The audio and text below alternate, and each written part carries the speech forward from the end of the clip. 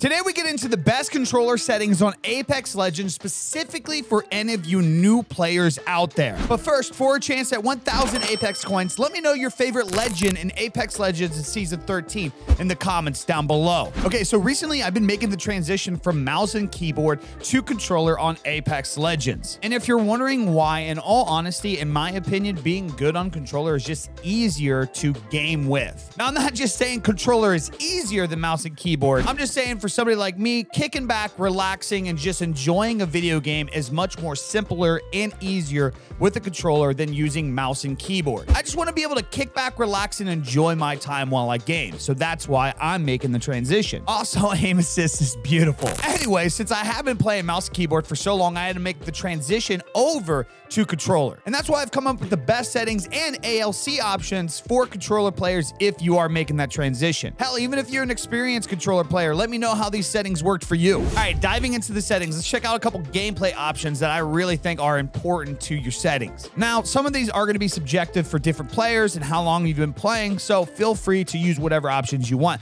These are just what I use. Interact prompt style is actually a big one to me. I personally use compact versus default. Essentially, by using compact, when I walk up to an item, it just gives me that little box to let me know that this is a backpack. Compared to using the default option, it gives me more information about the item. But as you see on the screen here, compared to the compact version, I think default creates the potential for more screen clutter, so I don't like to use it. Crosshair damage feedback X with shield icon, damage number stacking, ping opacity faded, obituaries on, mini-map rotation off, weapon auto cycle on empty, you want this on. This will automatically switch weapons if you run out of ammo. Auto sprint on, of course. Now, I personally use jetpack control on hold. Now, as somebody that's been using Valk a lot, the reason I have jetpacks on hold versus toggle is because I recently got a cinch gaming controller, which allows me a button on the back, so that way I'm able to hold my jump pack and still be able to move my joystick to turn in different directions. I will say, however, if you don't have a controller that has these options, using toggle is great to still be able to turn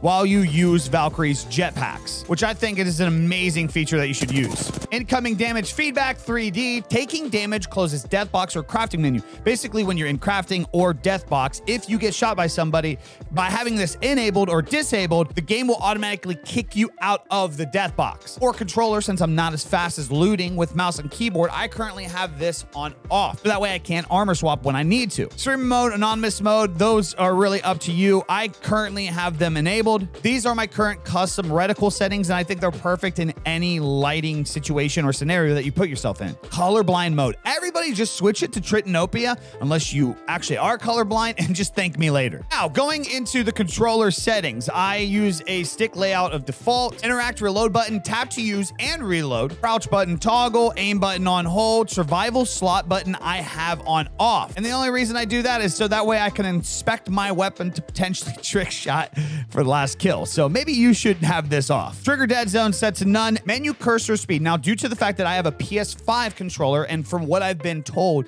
PS5 controllers have tighter sticks compared to Xbox controllers, I actually turn up this menu cursor speed here. Now, going into the movement and aiming section, I do use ALC settings, and we're going to dive into those settings here today. Before we dive into there, movement dead zone set to small, inverted look off, and vibration off. I personally don't feel like enabling controller vibration helps in gameplay. In fact, when I get custom controllers, I make sure they remove the vibration out of the controller in itself. All right, diving into my advanced look control or ALC settings. Now, what I want to make very clear about these settings today is I have these dialed in to have a tighter aim. Since I'm trying to get better on the joysticks and get used to controller, I want to make sure that I have as little sway away from the center as possible. So even seeing me do something as simple as a 360 or looking up and down, specifically looking up and down while I'm aiming or left and right while I'm aiming, you can see that my settings are rather tight, and that allows me the ability for now to dial in and get used to aiming with a controller. Now, I will say over time, you're probably going to want to slowly up these settings as your muscle memory develops more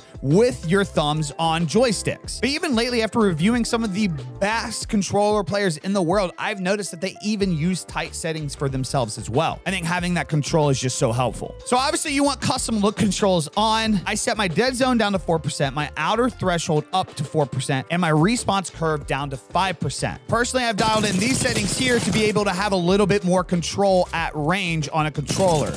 Now, you can change your per optic ADS sensitivity based on whatever sight you are using as well, but I currently have this off while I'm trying to get used to that muscle memory with the controller. Now, my yaw speed I have at 270 and pitch speed I have at 128. Yaw speed determines how fast I can turn left and right, and pitch speed determines how fast I can look up and down without ADSing. I like to have these a little higher so it gives me the options to still be able to hip fire while also being able to move if I need to run or aggressively push into a fight.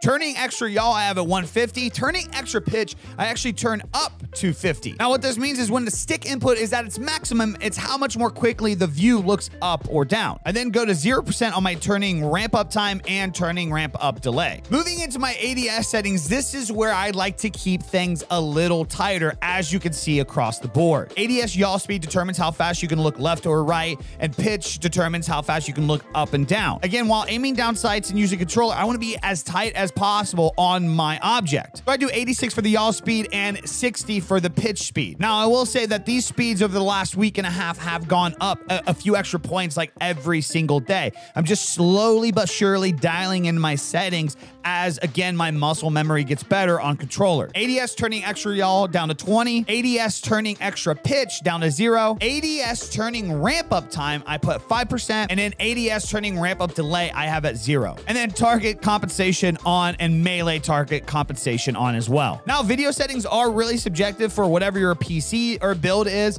but one thing that I want to encourage everybody to disable is FOV ability scaling. Now, this drastically affects two legends, Octane and Bloodhound. And what you'll see here is when I stem, the FOVA scaling is disabled, so everything on my screen looks the exact same compared to when I'm not stemmed.